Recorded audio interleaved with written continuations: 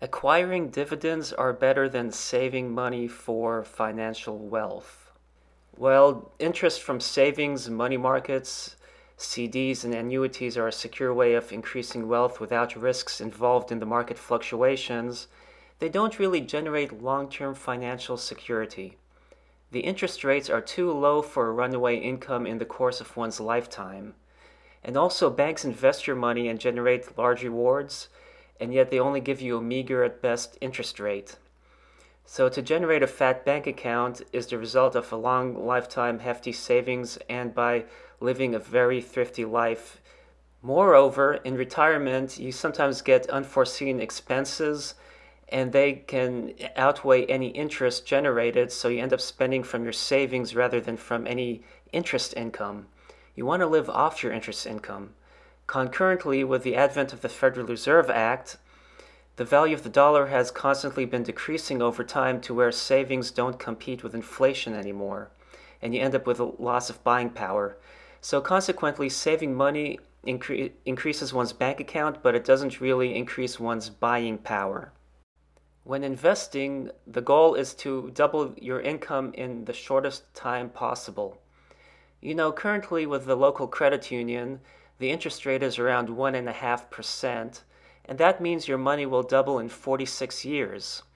Before the recession we had, the interest rate was around 5%, which meant your money will double in 14 years. So at 1.5% return, $1,000 will take 460 years to turn into $1 million. A 5% return will take 140 years, a 12% return will take 60 years, and a 20% return will take 33 years. There are several real estate investment trusts that provide an 8 to 12% yield off their dividends. Now, if you're trying to look for them, you can simply run a stock screener and screen for higher dividend yields and then research them to see which one you want to invest in. But overall, from this table, you can see that $1,000 only takes 10 doubling cycles, or has to double 10 times, to turn into $1 million. So what you want to do is double your income in the shortest time possible. And as you can see by this table, if you had bought this company that averaged $59.34 a share back in 2012, with a dividend yield of 1.7%, by the end of 2018, you would be averaging a yield of only 2.15%, so a slight increase. But look at your annual dividend. It went from $1 a year to around $3 a year, and the stock price has more than doubled in this 6-year period. Now, this data is actually based on an actual stock that I have found recently, and a lot of other stocks are like it, not just this one that I'm currently interested in purchasing a few shares. But also, when you look at the annual dividend, if you bought the stock at $59.34 a share, yeah, it may be worth $140 a share by 2018, but looking at it, your cost was $59.34, so your dividend yield has increased from 1.7% when you bought the stock to 5.07% at present. Unlike interest rates, which have been highly anemic because of the Federal Reserve policies of the past several years, you can see that your doubling increases over time to where the amount of years it takes to double actually shortens.